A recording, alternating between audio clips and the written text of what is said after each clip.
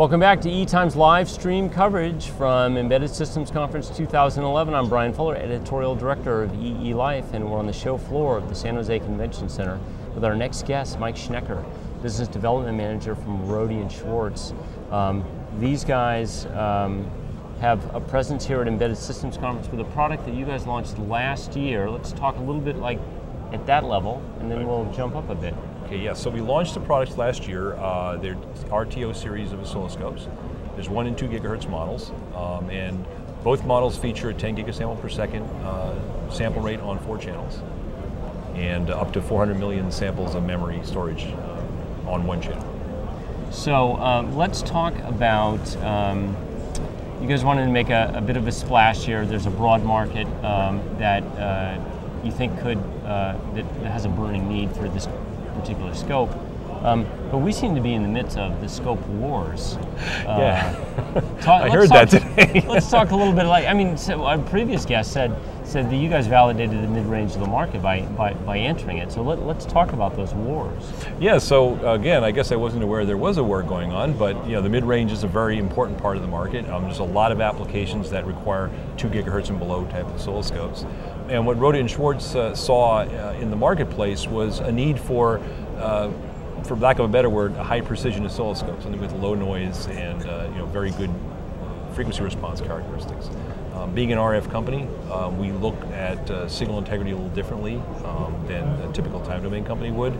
So we concentrated on, for example, making a very low noise A to D converter.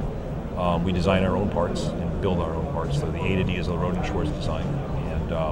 It is 10 gigasample per second. It's a single core A to D converter. So in the market today in oscilloscopes, everybody's interleaving A to Ds to get to 10 gigasamples. So we're doing it actually the single core, which results in virtually no spurious in the frequency response of the A to D converter, which leads to lower overall noise in the signal acquisition. So we're able to achieve about 7 effective bits of vertical resolution out of 8 total bits, and this is again at 10 gigasample per second. So again, we just feel like this is the higher precision scope in the market. Let me ask you about that trade-off there, because you guys design your own circuitry. Correct, yeah. Other companies don't necessarily design all their circuitry. Some, right, especially on the ADCs, partner or acquire the ADC from a vendor, and you can make arguments on both sides. Right, yeah. So why do you guys go with your own design approach, if you will? Well, I think in the oscilloscope world, many companies hold the A to D technology very close. So at least for the high-speed stuff. Now on the lower speed, there are some off-the-shelf solutions being used, but at 10 gigasample per second and above, that's usually held in-house. We had a very specific requirement in mind, and we wanted to do this as a single core, and no one was doing that. There was no third party available to do that thing, but we felt it was very important to have that.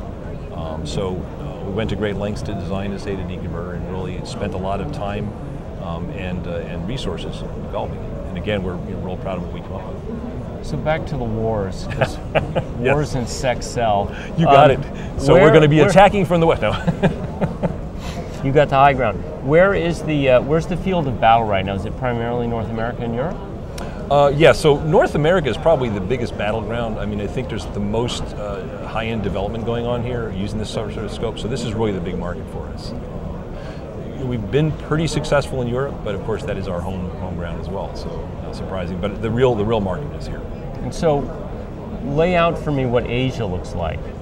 Well, obviously not top priority right now, but it's got to be emerging. It's definitely a big market. Again, my responsibility really covers North America, so I'm not very closely tied into Asia, but we're seeing a lot of, probably the most business right now in Asia.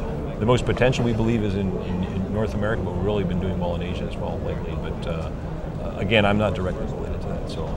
Okay, so wildly jumping back and forth, this time going back to technology. The RTO series unveiled it last July. Right. The next step is to go to 12 bits. What's the next step? I don't know, am I allowed to say?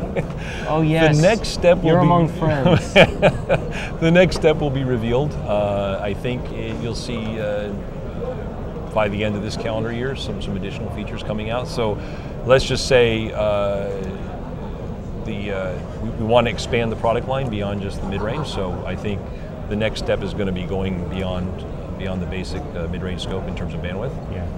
And of course, there's lots of features and software and packages that yet to be developed. So there's a lot more to go there as well. So, and you guys are here? You got a booth? We have a booth here, yes.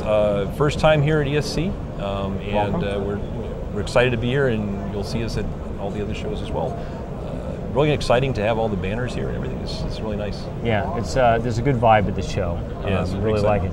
At least from what I hear. I've been sitting in this chair for the last couple of days, talking to fascinating guys like you. Well, you heard the shells flying overhead yes. from the battle, right? So. Exactly. And I saw some bloodstains. Yeah. We keep them clean in front of the booth, though. We don't want to scare people away. I know. There's a lot of night janitorial work that's done there. Mike Schnecker from Rohde Schwarz, thanks for stopping by, and I look forward to following the story and catching up with you later this year. Thank you. Keep an eye on us. A lot of exciting stuff to come. The wars, the scope wars, very cool. Okay, so what's next? I don't have my schedule in front of me, but we are going to take a break and bring in our next guest momentarily. And we'll be back live from Embedded Systems Conference 2011 in Silicon Valley.